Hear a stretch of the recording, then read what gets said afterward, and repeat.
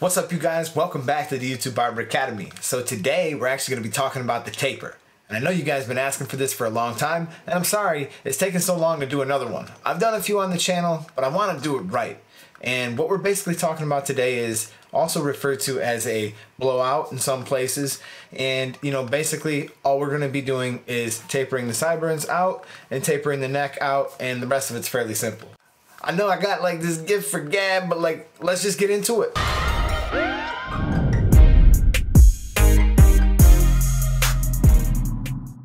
Okay, let's go. You guys can pretty much see what we're gonna wind up with. His hair come out pretty nice. I'm always really happy with it. He's got great hair, but it can be a challenge to cut it. If anybody out there is thinking about starting a YouTube channel, I would tell you to go ahead and do it, because it's going to force you to get better at this. It's going to force you to confront your mistakes, because I have filmed this client a few times in the past and I didn't want to share it because there was a little mistake here and there, and it's just so hard, and the camera don't lie. But anyways, for all of us actual barbers who are in the trenches doing this in 20-25 minutes, this is what we can do. We're gonna cut the top with the number 4, and we're gonna cut the back and sides with the number 2. So this is still the debulking process. This is still part of my phase 1. Phase 1 just means to debulk and set your guidelines in and get everything prepared so that the rest of your haircut is just super, super easy to do. And I know it can seem like a lot when you're looking at all these things that need to get done. I'll give you this piece of advice. Just departmentalize and work on one little thing at a time. So as of right now, we're actually moving into phase 2. Clipper over comb is part of phase 2, and in the order that I like to teach, that's exactly what we'll be talking about actually soon on one of the lives. So we're gonna perform our clipper over comb. I have a lot of videos on this. You guys can check into the rest of my channel for it. Really in-depth instructions on it. But all we're really doing is we're going from a 2 to a 4. So if you do not feel comfortable with this, you can simply open up your 3, go at it with the 3 open, 3 closed, 2 open, 2 closed, and you'll wind up in approximately the same destination I'm at, where I'm basically ready to start putting in my lines. I'm gonna grab my Gamma Absolute Hitter, and I'm gonna take this thing pretty high. I wanna move it up. And once I got that all wiped away, I'm also gonna just take care and just do the edge right around the sides and back there, just because I wanna sort of start to visualize what the end picture is gonna look like. And just to make sure that I'm working within the confines of that space.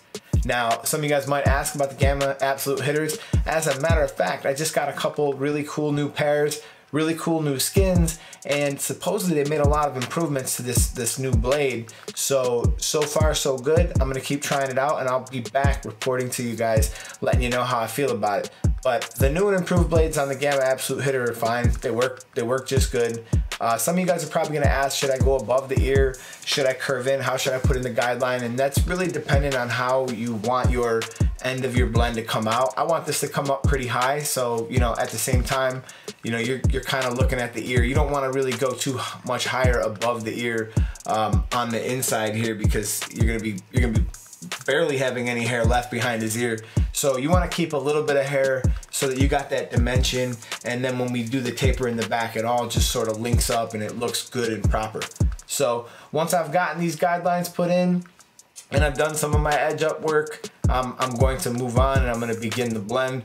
Of course, I'm using like a brush or use something to just knock away all the loose hair, so that you can kind of see what has been cut and what needs to be cut, so that way you can just be more accurate with what you're doing. All right, so in the back, I'm gonna begin by sort of making like a horseshoe shape, or like a rainbow shape.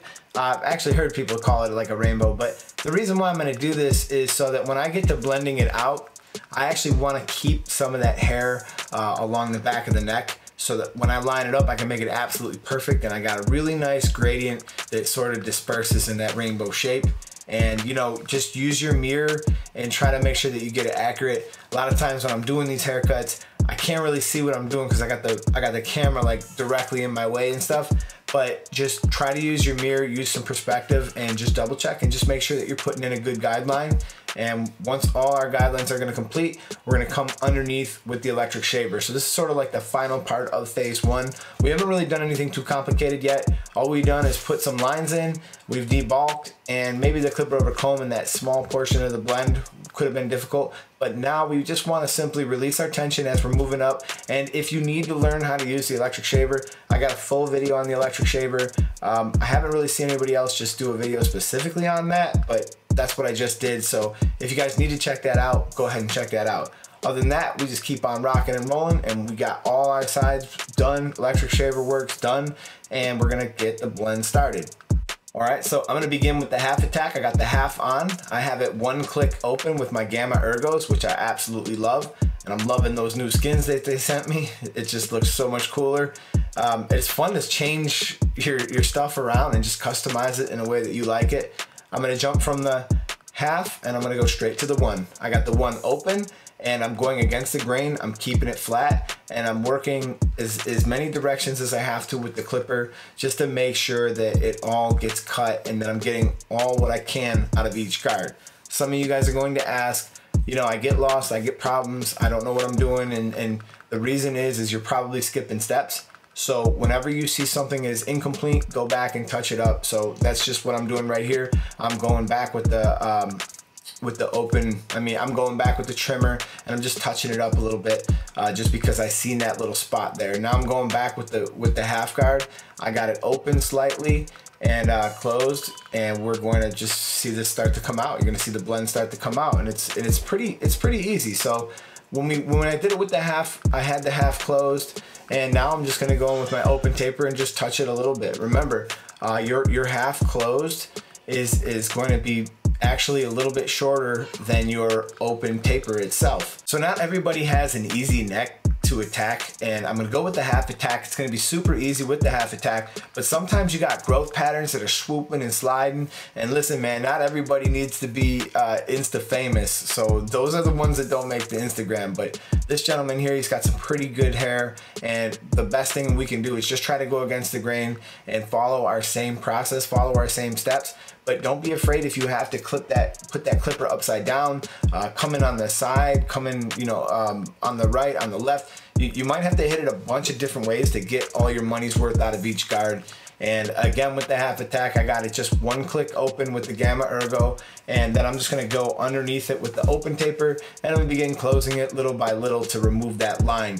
And it's gonna just come out real nice and real easy.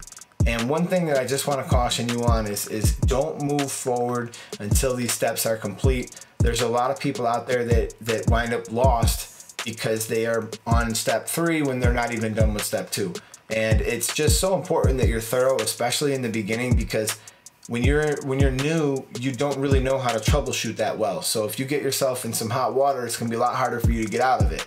Now, us who've been doing this for a long time, we can skip steps, we can make mistakes because we know exactly how to fix them. So if you want to make this easy on yourself, just follow your steps in order, stick to your process, and you're gonna find that this is gonna be pretty easy for you.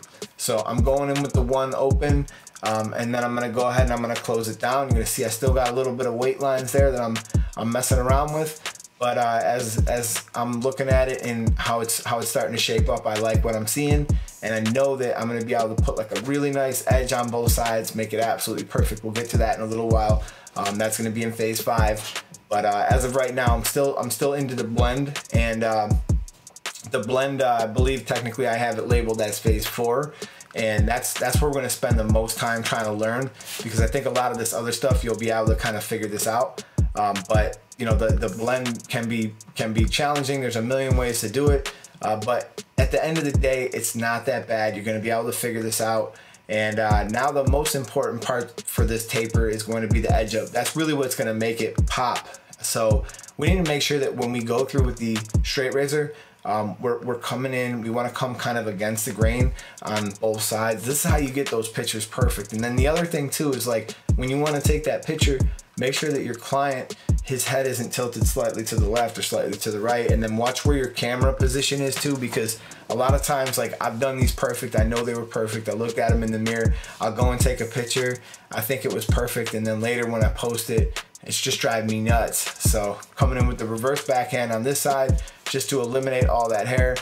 He's got some sensitive skin, and not all these razors are the greatest, and this one was one that afterwards I was like, man, it made his neck red a little bit. But actually, right after I put the aftershave on, man, he was cool. So I'm gonna come in against the grain, and I really want to make sure that I got that perfect. I didn't use any enhancements on this cut or anything like that. This is just, you know, just straight up clipper work, and you know, that's what you're gonna get. Just good solid clipper work if you follow your process and you stick to it. So there's one last little thing that I like to do before I let anybody go. I hate when there's any little hairs that are left over on the top of my hair when I cut. So I would just take a little bit of spray the hair just with some water, comb it, and you're gonna start to see a whole bunch of them start to stick up, and just go back through and just cut them one more time. Your client's gonna thank you for it. And you know, you can run this clipper over their head a million times, but when they do a shampoo and they come back and they wake up in the morning, they do a shampoo, they're gonna look in the mirror and they're probably gonna find a couple of hairs. So do your best to lead the comb, try to lift all the hair up, make sure that you got it cut, because you don't wanna have a few stupid things be the reason why a client, you know, doesn't think you're good or doesn't respect you. Plenty of barbers do a great haircut and then they forget to put the sideburns even, or they make one small little mistake. So that's what phase 6 is all about. And I just put a little bit of gel in his hair, styled him up. But phase 6 is make sure that you look at your product. You wouldn't write a whole book and just hand it to an editor without even editing it at all. He's not gonna publish it, right? So why would you do a whole haircut and not even look at it and hand him the mirror? So don't be the guy that hands him the mirror and then realizes, oh wait, that could be better. Oh, this could be better. So just do your once over in phase 6, use your mirror perspective, make sure that you're really happy with it before you hand over that mirror, because when you hand over that mirror, that's you saying, this is, you know, this is the best I can do. And you know, just don't be that guy. Don't be that guy. So anyways, I hope you guys enjoyed this tutorial. I hope you learned something about the taper or my thought process behind the taper. And we're gonna do a couple more videos on some different stuff. And one other video that I have planned is, like, I'm trying to come up with like 5 different ways to finish your sideburn. So that's one that I'm working on that I think a lot of people are really gonna like. This is the YouTube Barber Academy. I'm Mr. Eddie Barber. I want to thank you guys for stopping in, and please like, share, subscribe, because YouTube hates me and it keeps me in the very dredges of the algorithms. I don't know why, but it doesn't really suggest me to a lot of people. So this video will probably get less than 2,000 views if you guys don't help me out a little bit. All right, you guys, until my next video, I'm out.